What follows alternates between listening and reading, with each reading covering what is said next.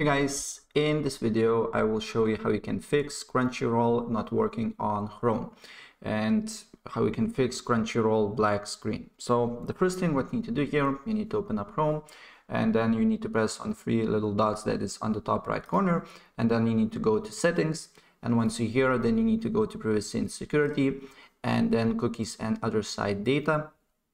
And once you're here then you need to scroll down until you see see all the site data and permissions, and here you need to just write here Crunchyroll and delete cookies, right?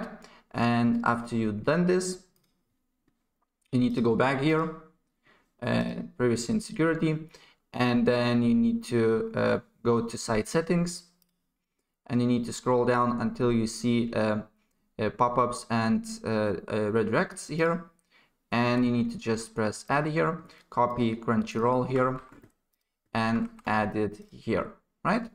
And as you can see here, on allowed to send up pop-ups and use redirects, it should be Crunchyroll.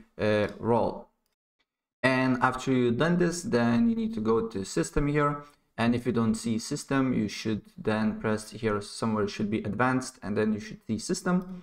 And once you're here, then you need to toggle this off, use hardware acceleration when available here, and then press relaunch.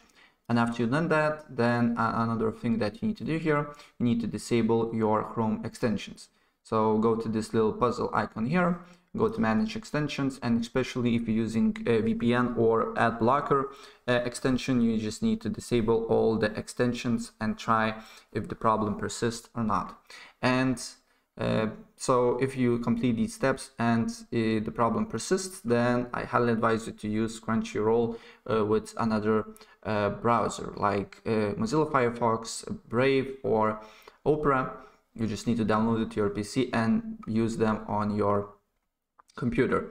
And if you don't want to do this, then if you're using a Windows PC, then you can basically open up Windows Microsoft Store, just write Crunchyroll, and as you can see here, you can download it on your PC and basically use Crunchyroll as an app on your PC, right? And watch all the anime and other stuff, right? So that's pretty much it. So if I help you out, please press like button and subscribe for more. Take care.